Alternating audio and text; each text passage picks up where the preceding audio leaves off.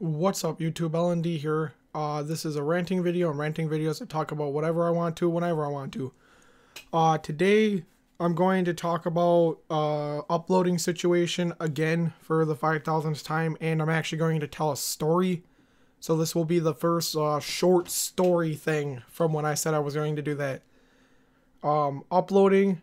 I recently have not been like recording or playing games on the PC or really playing games all that much in general. Not exactly in the front lines of shit I want to do right now. So that just has been put off. At some point we'll start recording again. At least gameplay stuff, since I will probably be doing the LND rant stuff for quite a while. Well, not quite a while, I don't know. It'll be what I do to upload for a while until I finally can get back into the groove of wanting to play games. So yeah, that's the situation with that. Probably won't be daily uploads anymore. I'll have to figure out something else. Okay, so on to the short story.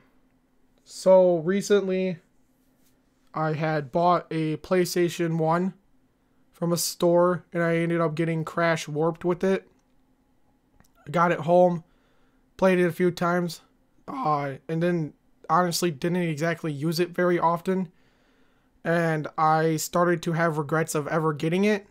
I would not have bought the PlayStation 1 to begin with if I knew Crash Warped was going to be like a blank game with, you know, like when you just get the discs. So I took that back, got store credit for it, because every fucking store only does store credit, never cash. No matter how big of a purchase, they will only ever do store credit, and it's just a way for the stores to be greedy and keep all their money, and they don't lose anything from it. Okay, so I returned that, got some other games.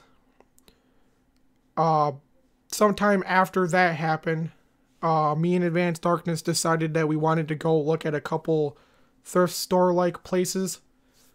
And when we went to, we're looking around, we found a couple like older games or whatever. LaNavadaDarkness got, like, I guess you could say a big box PC game. I'm not exactly sure if that's 100% what it was, but I'm going to assume it was, of like pinball or something.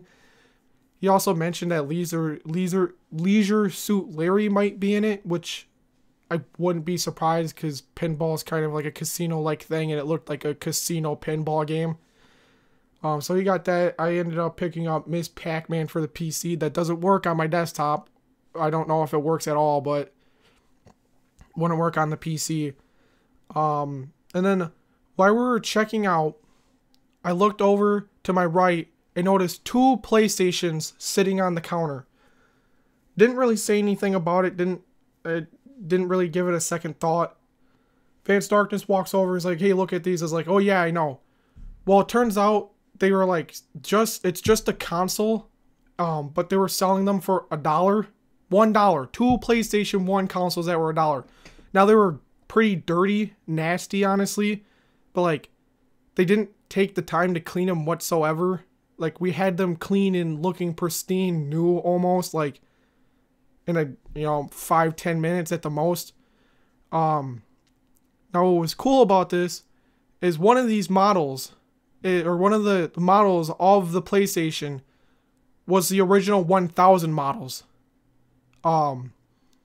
They did have quite a few problems with them, overheating, which I don't exactly understand how that's possible, but and other things, like I guess Tomb Raider doesn't work very well in the original 1000 models, or like certain FMVs like skip really bad or something like that. It didn't exactly work well, but it worked, which is nice. But more or less, it's just like kind of a cool thing to have. So LaNavadaDarkness took that one. The other one was like a 7000 model. I actually have it right here. I would check, but I realized I put poster putty on the thing so it wouldn't slide around on top of my PS2. 7500 or something like that is the model. That one seems to work for the most part, like probably 70 to 90% reliable, honestly. One thing, and I'll look for a picture if I can find one If I can't, then I'm sorry, I guess, but there was a strange screen that popped up the first time I tried to run my Crash Bash game in it. And it was like, software closed, system might have been modded or tampered with, shut down system or something like that. And like, honestly, it was a pretty like creepy screen to see on a PlayStation. Like, it's one of those things where like, I've never seen that pop up on a PlayStation ever in my entire life. And like, I've had a PlayStation 1 when I was a young kid for quite a while. And no, never seen it, so that's fucking scared the shit out of me. It also seemingly would continuously load Twisted Metal 4. Like, my discs for my older games are pretty scratched up, like, super heavily played, but for the most part, they still work. Like, I can play Crash Bash fine on my PS2.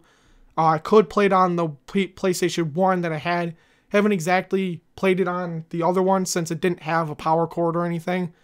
Luckily, I have a bunch of splitters laying around my house, and I just so happened to have one with a PlayStation thing on it. I think the other one I have actually has one on it too, so... yeah, just like would loop Twisted Metal 4's loading screen or something like that. It was really fucking weird. So, that's about it. Went to a thrift store like place and ended up being able to pick up... Oh, I didn't say this. They were having a sale on the PlayStation 1s, or like a half off sale on everything. So we actually got the PlayStation 1s for 50 cents each. So in total, for just the consoles of the PlayStations, $1 for both of them. And they did have cords there that would have worked for them.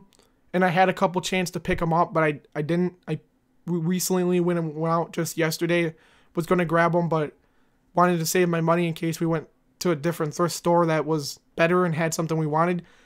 Not where I live. The thrift stores suck bitch here, so didn't end up getting anything. Kind of regret not getting it. I would have also bought another spare cord just in case it didn't work, because the place, oh, we can't test our cords here, which is fucking stupid, but... So yeah, two PlayStations, one OG 1000 models, the other one a 7500, for a total of $1. That's pretty fucking sweet in my opinion. I hope you think the same. That's about it, guys. Thanks for listening, and yeah, see ya.